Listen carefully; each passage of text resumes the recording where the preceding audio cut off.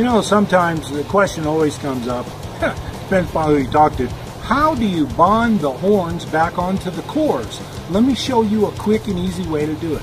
And it has nothing to do with paper mache as far as bonding the horns to the cores. Now these here are pronghorn antelope horns. They've already been boiled and cleaned.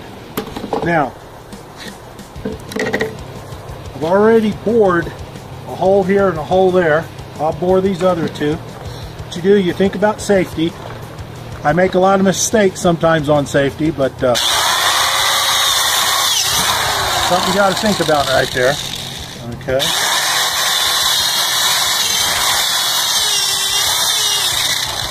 Now you notice the way I turned the drill is a little bit bigger opening. That way there's more bondo that can go ahead and grab the cores itself. Now, some people, some taxidermists, some people prefer when the antelope is fresh and it just comes into your shop, sometimes they'll go ahead and bore a hole right at the base of the horn so they know precisely exactly where the horn fits, how far down, because you can actually push these down quite a little bit.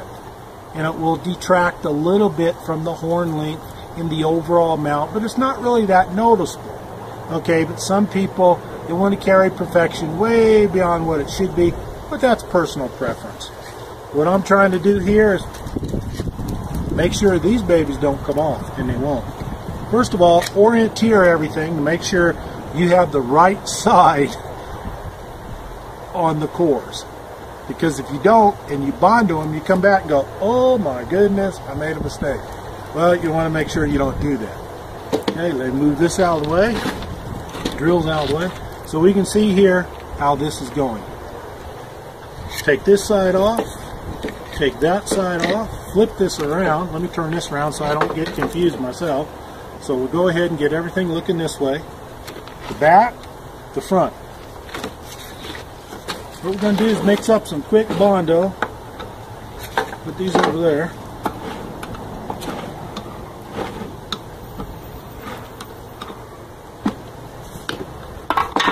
Stir this up a little bit. You can use the regular wooden stir sticks, old rulers like I'm using here. Whatever's convenient for you. Now you don't need a lot of bondo.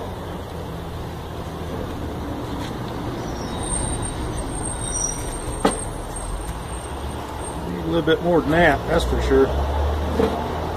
So what we're going to do, that's about all we need right there. Put that back up there. Put this top back on there. Okay, the hardener, you mix the hardener with it and you have to work quick. Now again, orienteer everything right.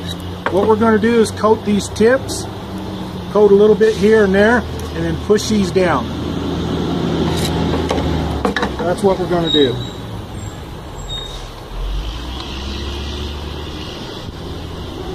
Squirt out a little ribbon.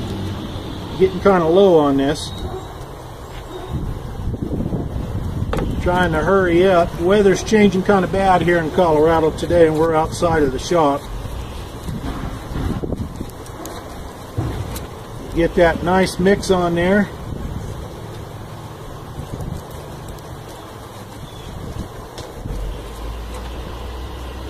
Okay, right there.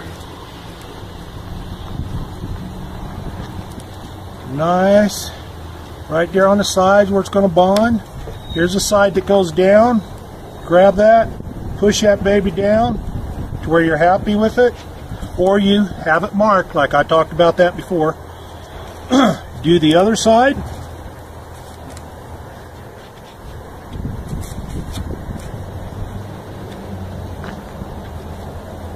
Some may have a little bit more than the other one. Doesn't make any difference as long as it's reasonable and it adheres. Grab this side, come down. Okay, I'll bring that up about 1/4 of an inch. And there you go. Finished. You set that off to the side to dry. It'll be dry in about 30 or 40 minutes. Then you can proceed to mount it. Or you can wait until you actually mount the skull plate onto the form itself, and then you can go ahead and use the Bondo and set the horns.